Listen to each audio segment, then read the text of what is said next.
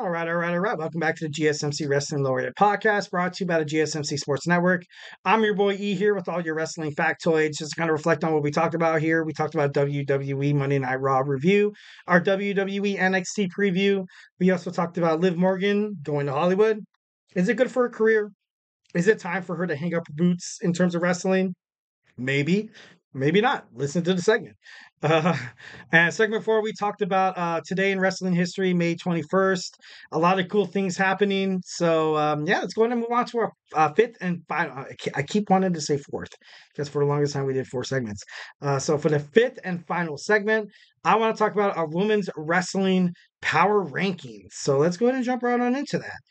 So I'm going to give you guys my power rankings in terms of the women's divisions, and this means Ring of Honor, this means TNA, Raw, SmackDown, all over the wrestling globe. So yeah, let's go ahead and go ahead and start. So first and foremost, at number 10, I have Sol Ruca. Sol Ruca is obviously one of the best, kind of wrestlers that's, coming out of NXT. She got injured, but she recently qualified for the WWE NXT Battleground North American Women's Championship match at NXT Battleground. And I don't know, she just seems really, really good. I can see, the most of this part is like, I can see a title around her waist. I can see her kind of being that total baby face. Or, hey, if WWE wants her to go heel, I would still love Sol Ruca, which shows that she has so much star power. She has the fans behind her back. And there's no doubt in my mind that this girl would definitely be, one of the best wrestlers, female wrestlers in terms of the women's division and, all over the wrestling globe. So, pretty cool. Number 10, I have Sol Ruca. Number 9, I got Bayley. I love Bayley, and I know she is the WWE Women's Champion, but she recently fought a match with Naomi and Tiffany Stratton. Not really too big superstars to kind of fight against in the title match. Like you have the up and coming Tiffany Stratton, and you have the kind of the older like Naomi. So if that was her first title defense, I don't think it's as good as like someone like a Roxanne Perez who's defended her title like probably like 3 or 4 times by now. But I love Bayley. Love the fact that she winded up as a babyface. And by all means, if you're on the list and if you're number 9, you also have to realize you're number 9. You made it to the top 10 out of hundreds of women's wrestlers all over the globe. So, Bayley, if you're watching this, don't take this too personal, man. Don't take this too crazy because, you made it on the list. Absolutely crazy. Good for you. Love Bayley as a babyface. Do not ever, ever turn to a heel again because that would be absolutely terrible. And once again, I got Little Fettuccine 68 talking who will turn heel, Jade or Belair. I think Belair. I feel like Belair. Well, recently she's been kind of rumored to like be pregnant, so she might be taking some time away from the WWE. But before that, I would have loved to see Bianca Belair go heel. I've actually did a couple podcasts about that. I think it was like a couple of weeks ago. Honestly, just let me know. Who would you think would be better, Cargill or Belair going heel? I like Jade coming out of AEW. But it'd be kind of cool. Kind of have that mantra, kind of that persona, like that. Although people know that Jade is from AEW, the moment she makes it to the WWE roster, she does everything she can to kind of sabotage the women's division. And everybody in the back of their minds, they're like, "Oh yeah, Jade was totally AEW. She's totally taking it to these dumb WWE stars." Like that would be cool in that aspect. But ultimately, I don't know. I would say Belair would probably be a better heel because people, exactly. Honestly, that's 1,010% correct. Belair needs to be repackaged. Absolutely. That probably sums up everything because, like, she was a former WWE Women's Champion, lost it to Io Sky with her Money in the Bank cash in, and she just needs another purpose. She needs another purpose.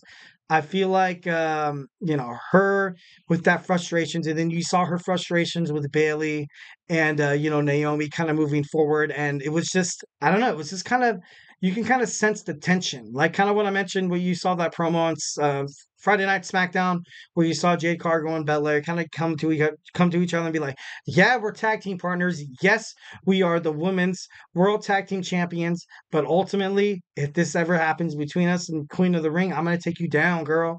And like that subconscious, that intensity would be pretty cool. It'd be pretty awesome to see what they do with that. And the pay-per-view thoughts moving from Sunday, I think it's going to be I think it's going to be probably one of the best Jeddah, Saudi Arabia pay-per-views that we've had. I would say in ever. I would say honestly in ever, because without Vince McMahon, because we've had some pretty bad ones in Jeddah, Saudi Arabia, and Riyadh. Like, it just, this needs to be good. This needs to be good because so much people, I know me as a wrestling fan, I see these pay-per-views coming to Saudi Arabia, and part of me is like, you know what? Any matches that kind of happen at Crown Jewel are kind of like, I don't want to sound like a jerk, but kind of like BS matches. Like, it's not really going to matter toward their storyline. There's not going to be any title changes, and if there is, it's going to be the United States Championship or like one of the tag team championships. So I feel like this pay per view, in order to kind of establish kind of like a credibility for Saudi Arabia, I feel like this needs to be good. So definitely looking forward to that. So yeah, let's go to move on to our number eight. Number eight, I have Lash Legend. I love Lash Legend, definitely in the power rankings for the WWE Women's Division. Um, she recently been kind of, she's been kind of, flirting with Trick Williams and kind of showing metaphor that, like, hey, it's not Trick that's going to do this at all. And then I love that with her. And then I love the fact that she was a WNBA star and she made it to the Raw, to the SmackDown, or, made it to WWE in general. Like, that's pretty cool. That's pretty badass. Love that. You can kind of see it in her matches that this girl has so much potential. I can see, she qualified for the ladder match at NXT Battleground for the inaugural WWE NXT Women's North American Championship. Definitely it's going to be hard to kind of knock her off. She has a bright future ahead of her. Absolutely 110%. Can't wait to see what she does next. All right, number 7, we have Lyra Valkyrie. Lyra Valkyrie, although she did lose her championship to Roxanne Perez at Spring Break-In, she's been absolutely impressive as hell. She's in the finals with the Queen of the Ring representing Monday Night Raw. Like, who does that? Like, that's crazy. This girl is her, man. This girl's gonna absolutely kick ass. Love the fact that she's doing this, strictly from winning the WWE draft, coming to Monday Night Raw, showing the world that she's no one to be kind of put to the side. So absolutely love Laureate Valkyrie in this position. All right, number 6, I have Roxanne Perez. Love Roxanne Perez. Like I said before, out of all the WWE Women's Champions or whatever, I feel like she's kind of been the one to defend her title more, kind of be stuck in these, storylines or predicaments or bookings that where she kind of has to, take care of the match, kind of has to take care of the promo, kind of has to sell herself as a total heel. So obviously a lot of responsibility on that. A lot of people think that being the jerk is such an easy thing. Dude, hey, yeah, man, go out there, be a giant jerk off. It's not that easy. It's not that easy to sell the fans. It's not that easy to fool the WWE universe. I know for my end, sometimes I see heels like I saw in Bailey, and I kept watching. I was like, awful. Absolutely awful. Bailey was one of the worst heels in WWE history. Better as a babyface. Love this kind of see her back as a total babyface. So yeah, definitely. Next we have our number 5. Number 5, we're gonna talk about Toni Storm. Love Toni Storm, the way she's been, kind of in the AEW. This girl can't lose. She cuts amazing promos. Definitely something Liv Morgan should probably pay attention to. Not trying to be a jerk, but Toni Storm, she's came from WWE. Definitely one of the, the wrestlers or the superstars that WWE probably wish they would have, signed before she ultimately kind of had to leave. But I love Toni Storm. Definitely wish the best for her. She's kind of heading toward Double or Nothing. She's against, Renee something. I can't put my nail on the head. If you guys know, who she's fighting in Double or Nothing, put it in the chat. Let me know. But Toni Storm, she's good. She's good. She cuts good promos. She has good matchups. And looking forward to see her at Double or Nothing on Sunday. So it should be pretty awesome.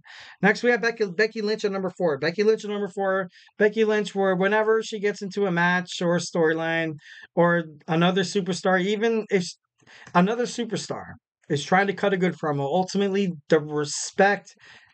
the responsibility is on the person cutting the promo.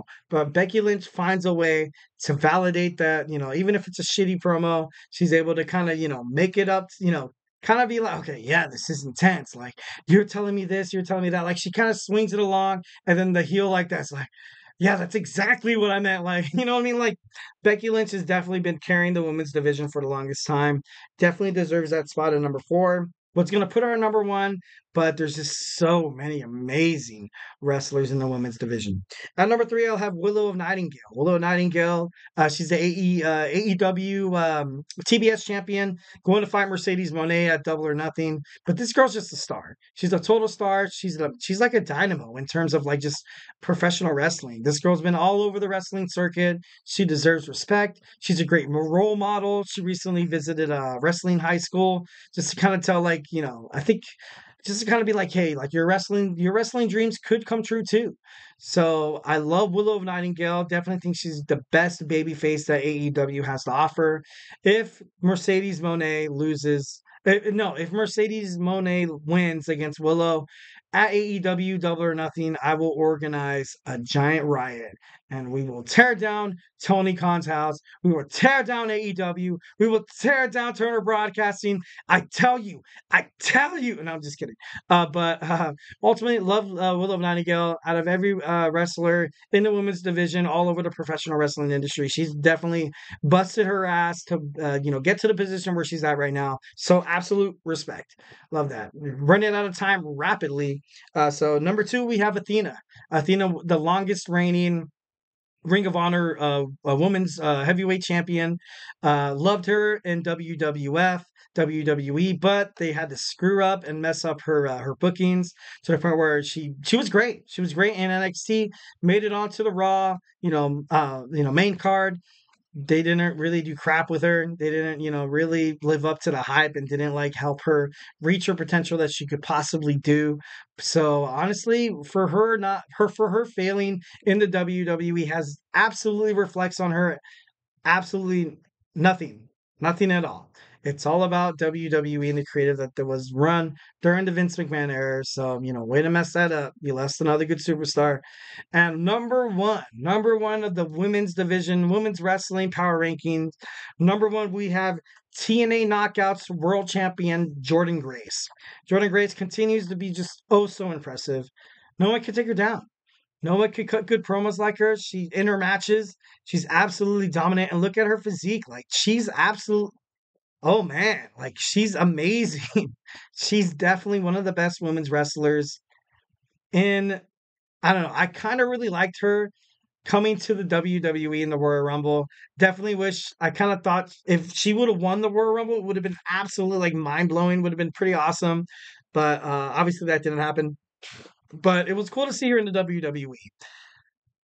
In the future, for her career, I wouldn't mind to see her go into the WWE at all. Totally go in there and kick ass would be awesome. A nice feud with her and Nia Jax would be, oh man, that bust out your popcorn, bust out your sodas, bring your milk duds, Sour Patch Kids, and Red Vines to this amazing theatrical match between the irresistible force and the strongest there is, Jordan Grace. So that'd be pretty badass. Jordan Grace is definitely the best women's wrestler on the face of this planet as of today. So yeah, that was my power ranking, my women's wrestling power rankings. Hope you guys like it. And before I end it off real quick, want to acknowledge my boy Little Fettuccine 68.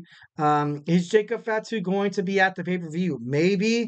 But there's been a lot of speculations that they do not want Jacob to debut because they have not really kind of created Solo Sokoa and kind of have not like built him up to kind of be this tribal chief persona.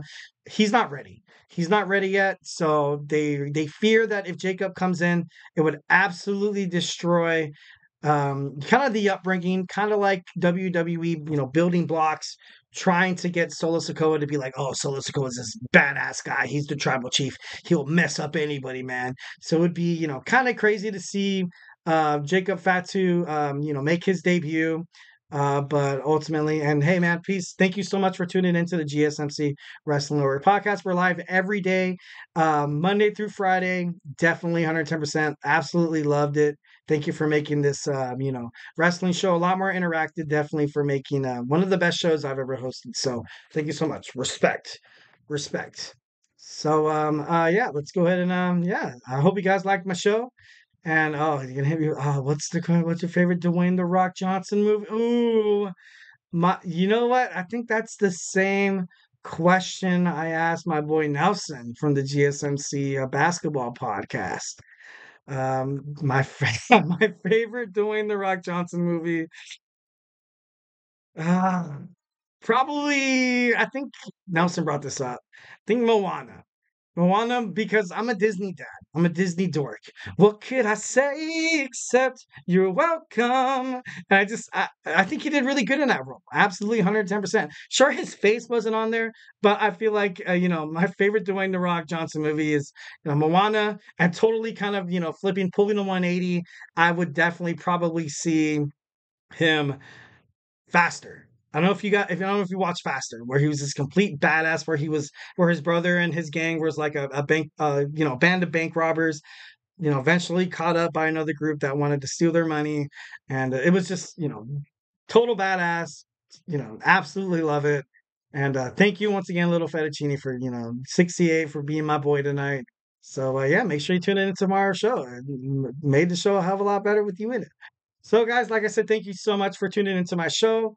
The GSMC Wrestling Laureate podcast brought to you by the GSMC Sports Network. Your support means a lot to us, so please remember to, Superman punch that like and subscribe button to the show and just leave a positive review. Leave a positive review here at the GSMC Sports Network. We love peace, love, and positivity all the way 100%, and it really does make a difference, guys. And honestly, really 100% does. We also invite you guys to follow us on Facebook, Twitter/X, TikTok, and Instagram for more content and updates.